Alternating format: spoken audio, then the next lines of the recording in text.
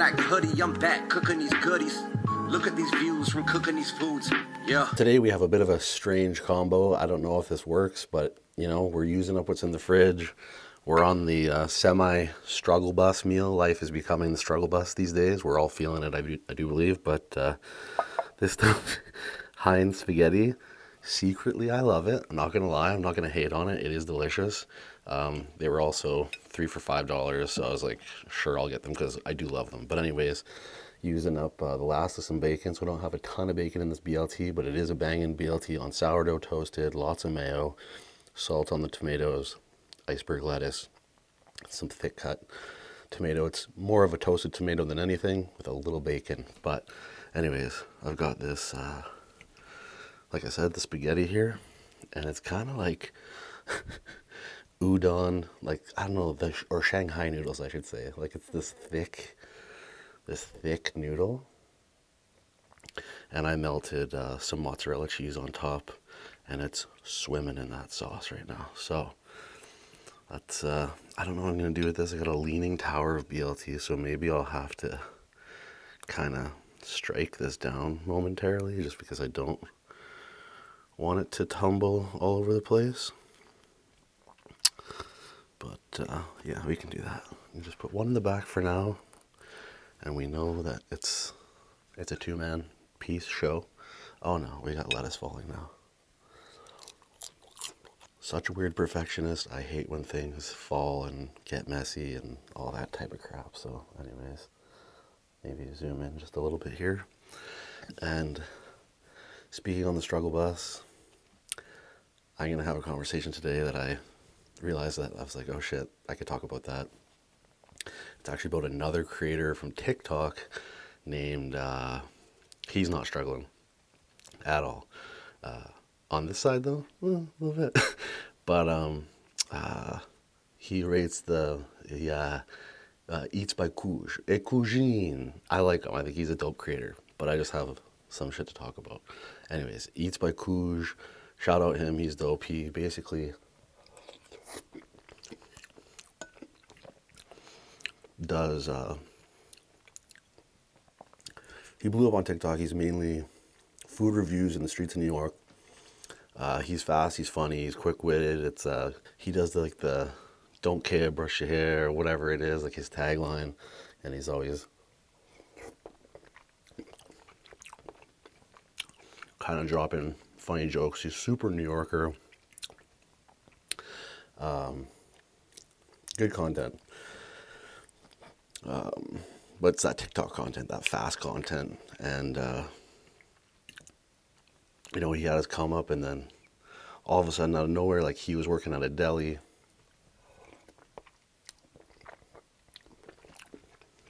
He quit the deli to just do his content, TikTok. And, but he makes, you know, he's getting deals with brands and shit, and he's whatever. And he's flying out to do collabs with people.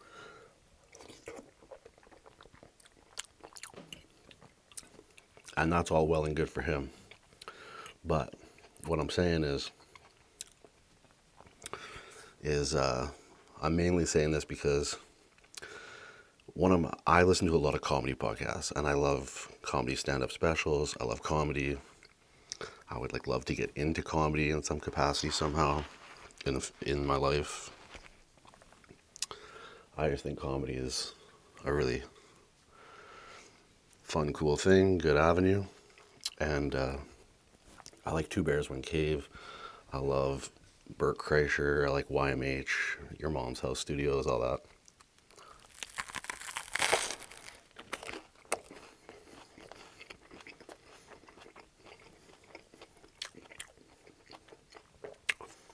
Anyways, I guess Bert Kreischer caught wind of his videos,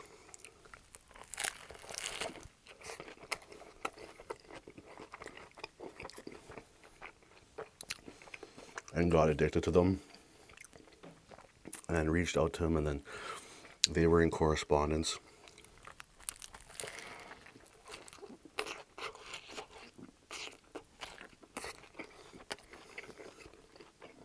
And Bert invited him to the podcast, like next time he's in LA. So he was out in LA collaborating with other content or TikTokers. Can't speak today.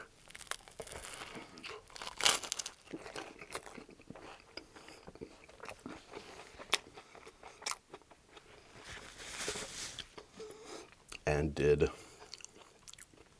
Bert Kreischer's podcast, which of course I listen to because I like them both. I like Cousine and I like Bert.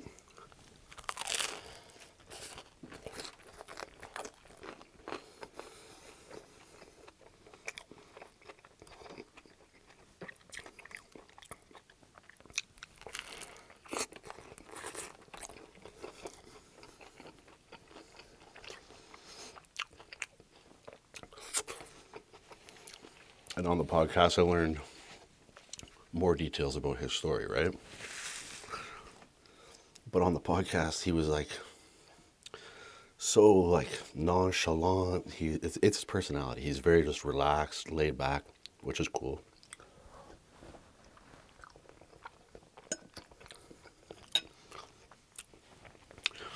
And he's like laid back, nonchalant. And Bert's all excited because Bert's just excitable. And they're just talking and whatnot, and he's like, yeah, so I was working at the deli, then, you know, my TikTok blew up, and then I quit the deli to focus on the TikTok, and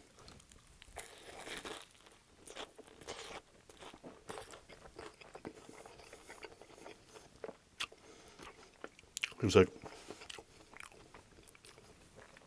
you know, now I just make a few videos here and there, and, you know, I get a bunch of deals coming. He's like, I do the ones I want to do.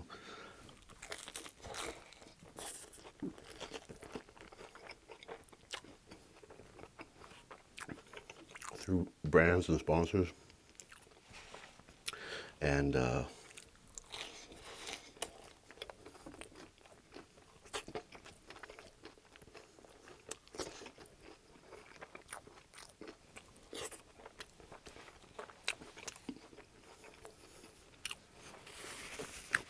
I go around and collab with people, but he's like, it's fun, but, you know, it's not that serious. I'm just kind of living on easy mode or whatever.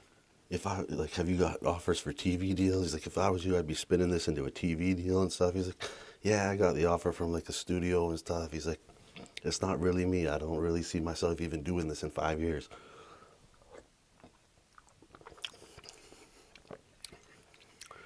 And the whole time, I'm listening to this guy who just is literally in my dream position of being in a room with an amazing comedian who I would personally, I think I'd have the best time with. I would definitely crack drinks to hang out with Bert and just go like on stories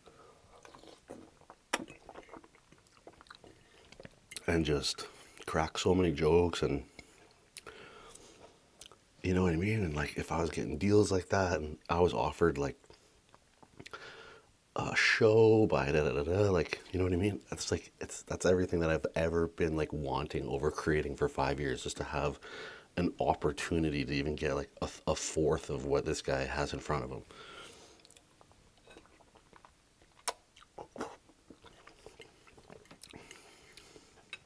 And I'll say this, he has a very unique character, right? He's a very strange looking dude. He's like this really animated, like cheat, like the knockoff version of Ray Romano, but like he's cool. But I get why he caught on, but like in terms of his actual cooking content or anything like that, I'll say like my years of creation definitely are a higher level than him. But that's because like I really, you know, he was doing it from a place of just like, it is what it is. Like, and they say that in life, that it's almost like the less you give a shit, the easier things come. Sometimes. And it's just like, I was listening to that podcast just dying, being like, you seem like you don't even care to be in the room with this guy, really. Like, you're very take it or leave it.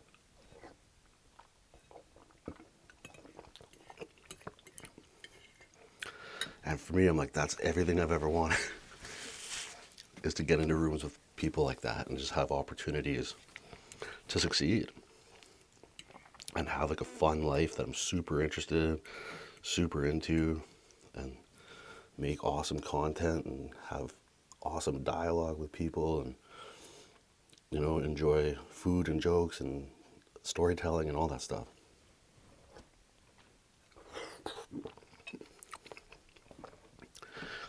And it just comes back to the struggle bus city. It's like, why in life, for some people, it just, the red carpet just magically unfolds. And then for other people, it's like I know certain music artists that are amazing. It's like nobody knows of them. Like a very small people. And it's like these people should be on top of the fucking charts, right? It's just weird how life works. So,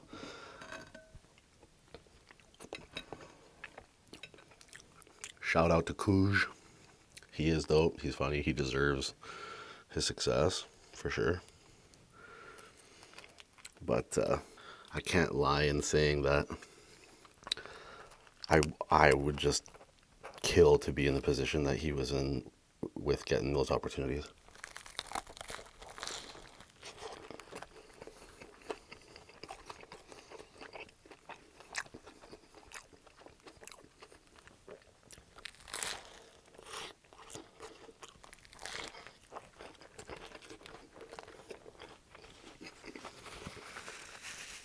As far as collabing with other creators goes in the past, like, I know a lot of people used to do it, but I've never had the money. I've never been successful enough to have really the money. Because life, right, is expensive. And then on top of that, I wasn't even on anybody's radar enough for them to be really like inviting me out to collab. Like anybody at the time that was ever quite big. Because I've never been huge, right? Because generally speaking, people collab with other people who are on their same level or a bit higher.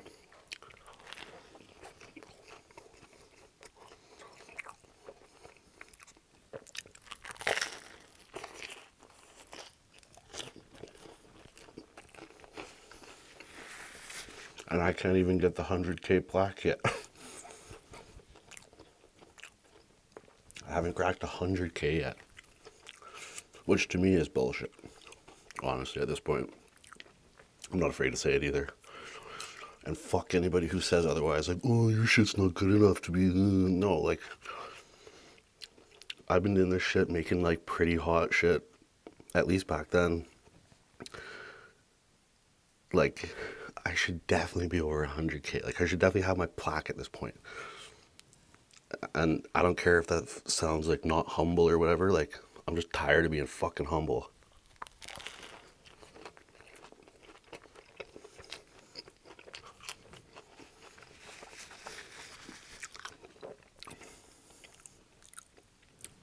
Because I know the work I've put in. And I've compared my work to others who have like leaps and bounds ahead of me, and at this point it's just plain fucking bullshit.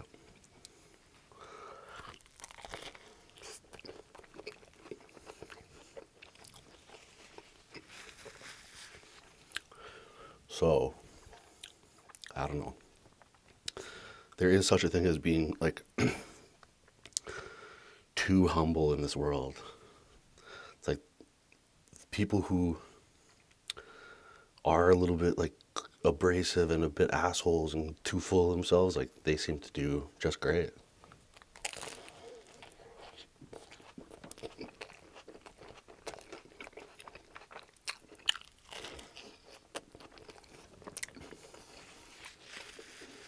Kuj isn't that though. I'm not saying he's that. I'm saying There's a lot of other people, though.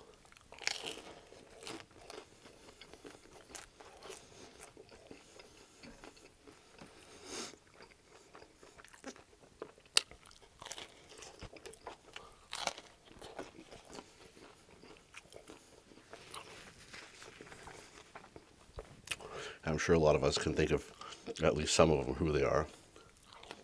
But it is what it is.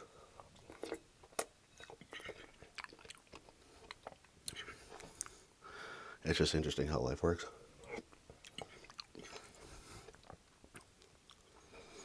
And just seeing people in the position that you kill to be in. And they're like, yeah, whatever. You're like, fuck. Maybe I don't know. Maybe I'm not destined for anything in this space either. Like, not in music, not in food, not in entertainment.